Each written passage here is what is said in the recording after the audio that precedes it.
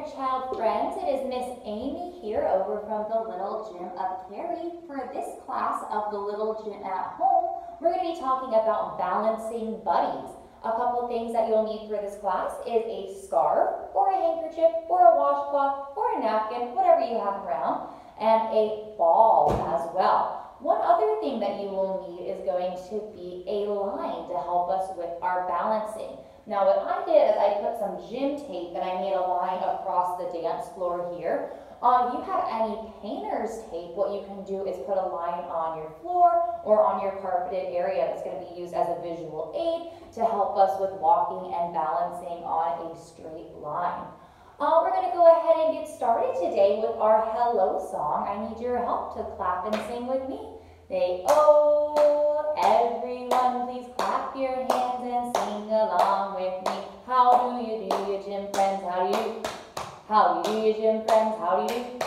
Oh, we come to gym for fun and we'll get you on the run. How do you do, your gym friends? How do you do?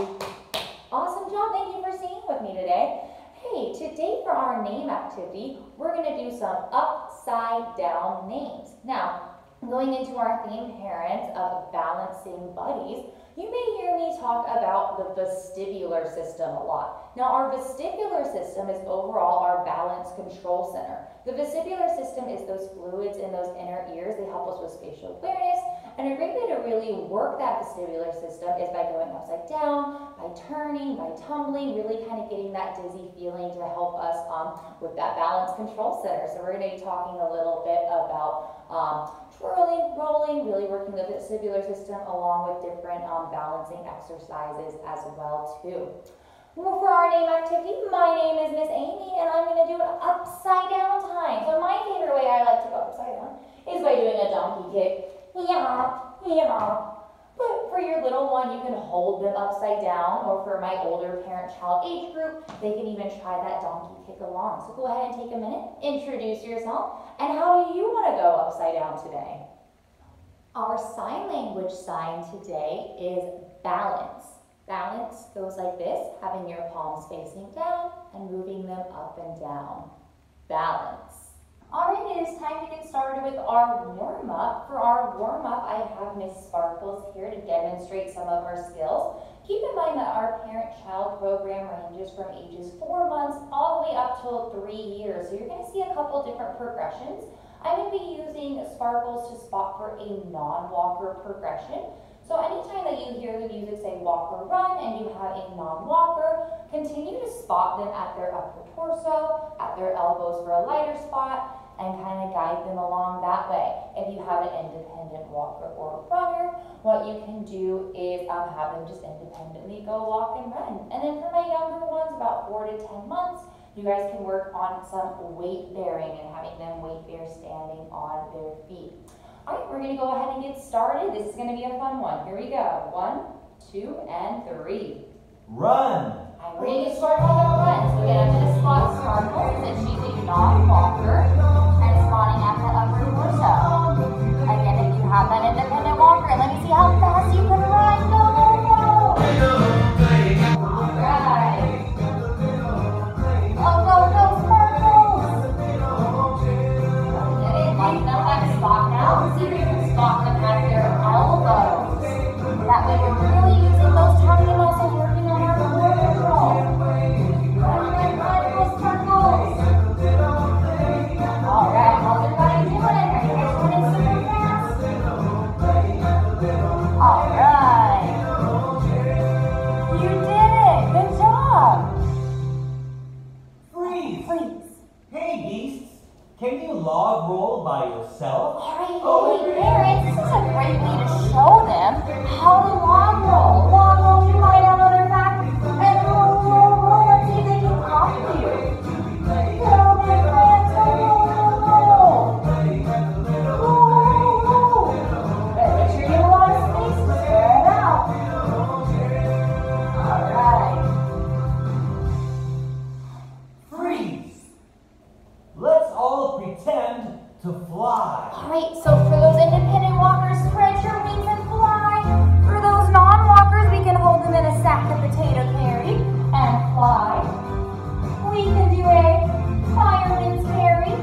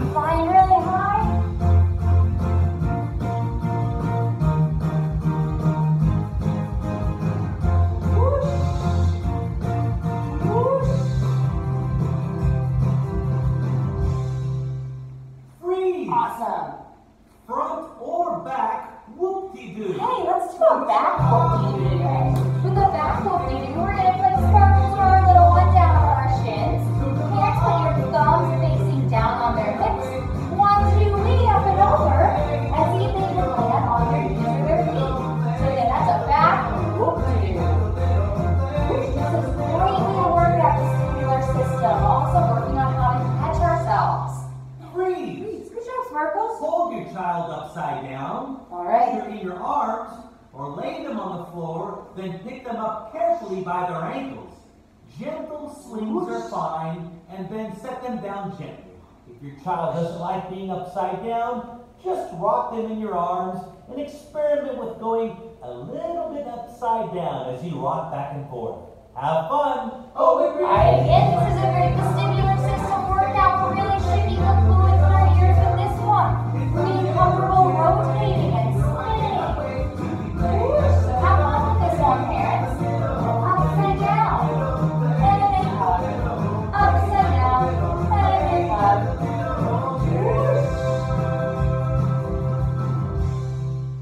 Are you a little dizzy? Walk and clap to the music. Here we go, let's walk and clap.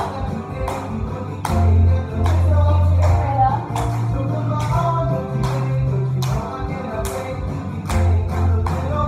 A little faster. I see you can clap those hands really fast. All right, one more time, let's go run in a circle. Run, run, run. Good job, everybody. Keep on going. All right.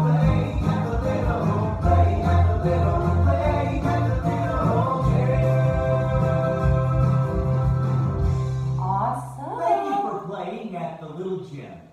Thank you guys so much for such an awesome warm-up. And parents, thank you so much too for participating and helping your little one. All right, for our group activity today, remember how we had to get our scarf earlier? Go ahead and pull out your scarf or your washcloth or your handkerchief or whatever you have around the house. We're going to be reviewing some of our body part awareness and fine motor development with this next activity. Who can go ahead and wave their scarf? Here we go. 1, 2, 3.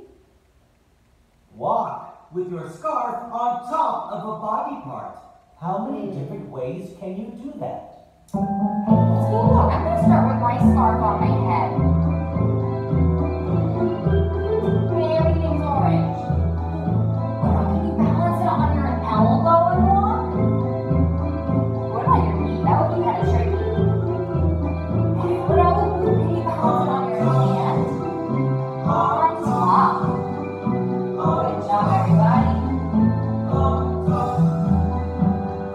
And back on your head. Try to really balance it. Maybe on my nose. Freeze! Now, can you run while holding your scarf between two different body parts? How many different ways can you do that?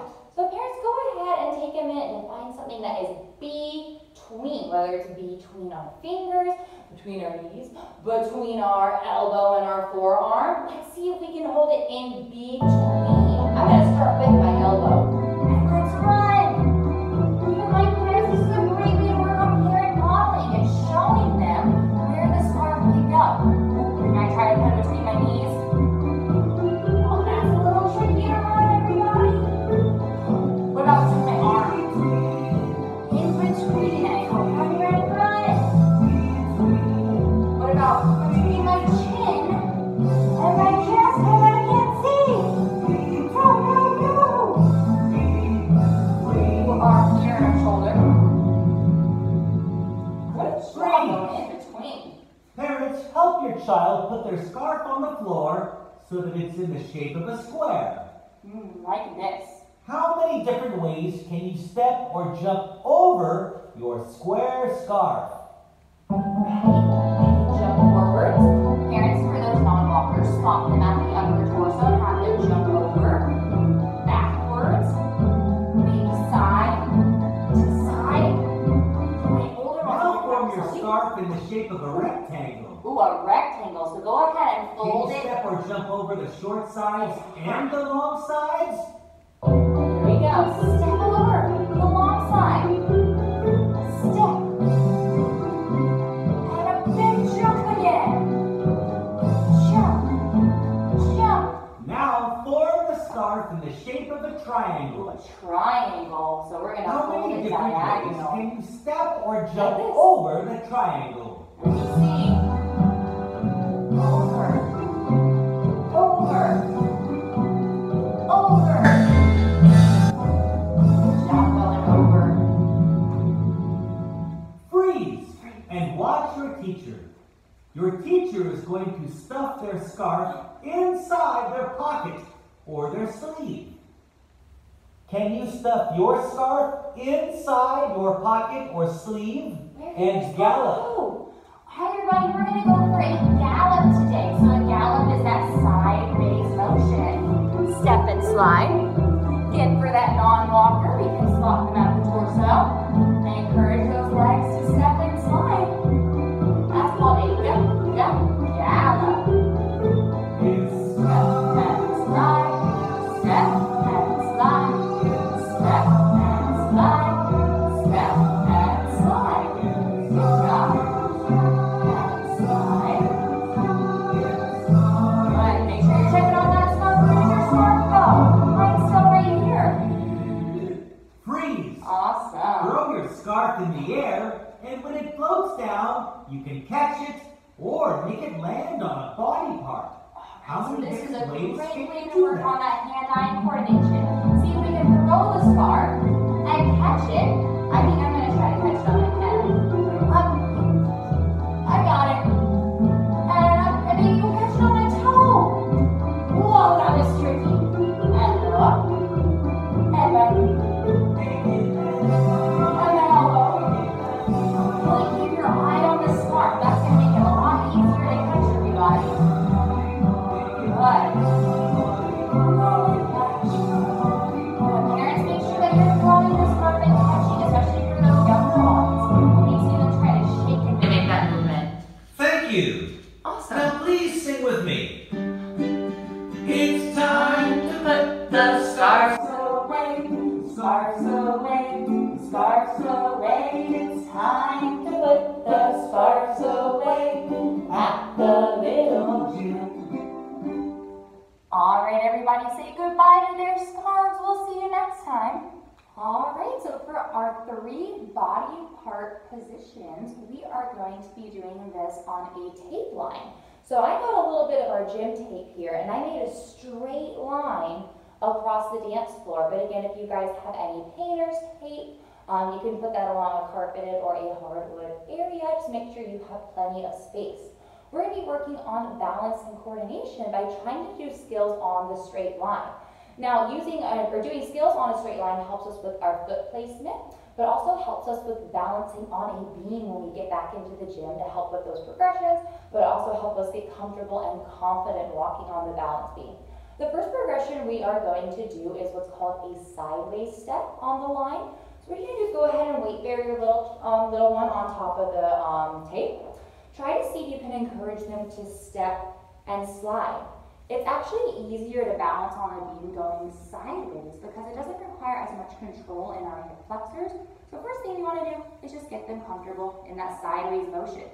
This is a great way to work on problem solving as well, because as we're guiding the first leg out, we're trying to bring the second leg together all by ourselves. So try a couple step and slides over on your straight line.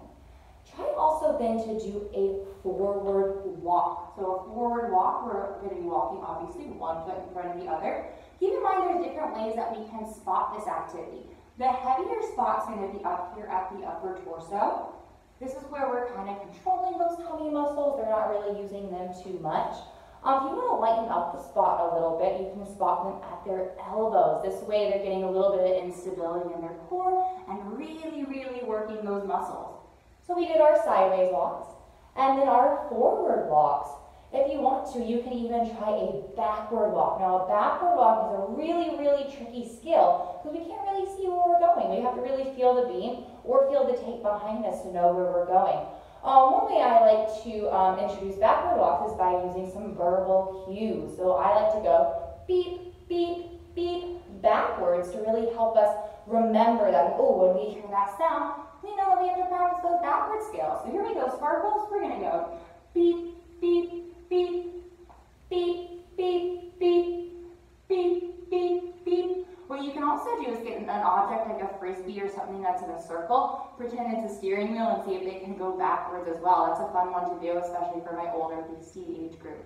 All right, moving on to our next body part position, we're going to practice wheelbarrows on our tape line. Now, earlier in our videos, we were talking about the wheelbarrow, helping us with core control and strengthening those shoulders. Now we're going to put it into a little bit of motor planning. So see if you can spot your child in the hips and have them walk along that straight line, trying to put one hand in front of the other. This is going to be a great way, again, to get comfortable upside down, get comfortable motor planning, and then again, get confident and comfortable on the balance when we get back into the gym. So again, spotting at the hips, never at the ankles or the knees. We don't want those little backs to buckle. We want to really be supporting them right there. Awesome job. All right, and now for our last skill, we are going to demonstrate a wheelbarrow into a forward roll. Now the spotting for this one may be a little bit more hands-on, especially if your little one is still learning how to tuck their head. We want to make sure that whenever they're doing a forward roll, they're safely putting that chin to their chest and really rolling on the back of their neck rather than the top of their head. So there's a couple ways that you can practice this one. Again, for my little ones who know how to tuck their head, what you'll do is just spot them at the hips. From there, just kind of guide the hips forward and encourage them down to roll. Keep in mind, whenever we're spotting a forward roll, again, make sure we are spotting them in the hips. If your little one is still learning how to reach down, how to tuck their head, totally fine. So let's say that I have a younger birdie age that is not necessarily folding in half. What you're going to want to do here is encourage those hands to go down by a more manipulative spot. I'm going to be spotting sparkles underneath the belly. Those legs are going to go up a little bit, which is totally fine. But see here how now I have a free hand to tuck Sparkle's head and encourage her to roll nice and safely down on the tape line. So make sure you guys are practicing those at home. Again, this is a great way to work on motor planning, getting us ready for balancing on that beam. Everyone has been doing such a great job working on balancing skills and body part awareness. We're going to go ahead and finish out with one of our last activities, which is ball time. So what I have here is what's called a slow-mo ball. It's a little bit larger, and we're going to be working on balancing on the slow-mo ball. So what you're going to do is you're going to put the ball down. You're going to go ahead and hold your child out in front of you, and you're just going to simply have them sit on the ball. This is a great way to work on our core control. So a way you can spot this, again, the heavier spot being at the torso. And with this one, the lower that spot goes, the more they're going to kind of get a little wobbly there and really find those core muscles. So I'm going to lower down to Sparkle's hips. And then the lightest spot is going to be here at the thighs. Oops, see how she's toppling on over? She's got to really use those core muscles to stand back up and really work on that balance and coordination. Another activity you can do is have them spin on the ball as well too, really work on that control.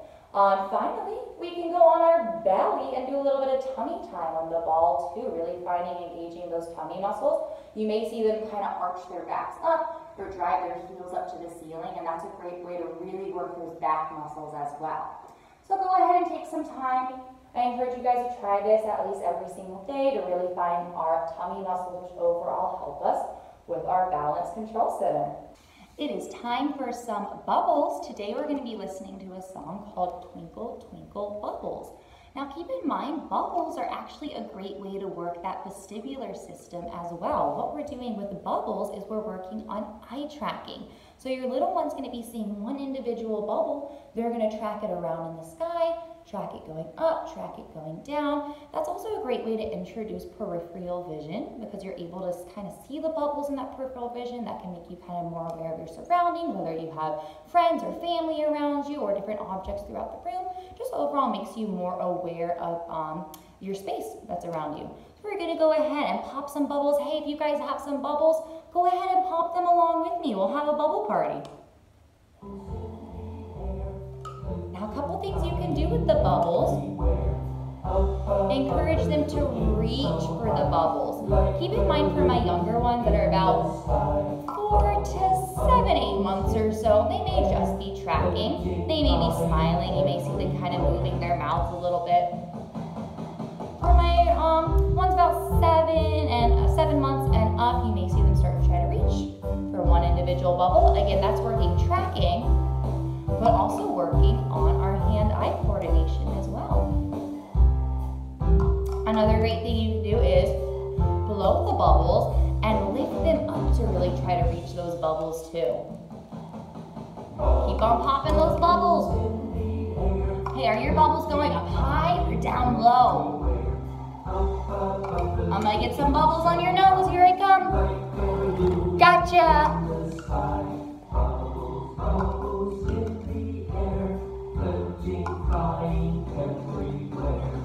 Thank you guys so much for being such awesome balancing buddies with me today. Hey, a couple things for your personal outside practice. Parents, make sure you're really working those vestibular systems at home by working on those partner log rolls and working on rolling, spinning, and going upside down to really help them with spatial awareness. If you remember that back whoop-de-doo spot, that's a great way to also work on backward rotation and learning how to catch ourselves with our hands. Make sure that you guys are also continuing to read your favorite books. I don't know if you may have one on balancing. If you do, awesome. If not, you can read your favorite storybook as well for your personal outside practice. Again, our baby sign language sign was balance today, if you guys want to take that home with you.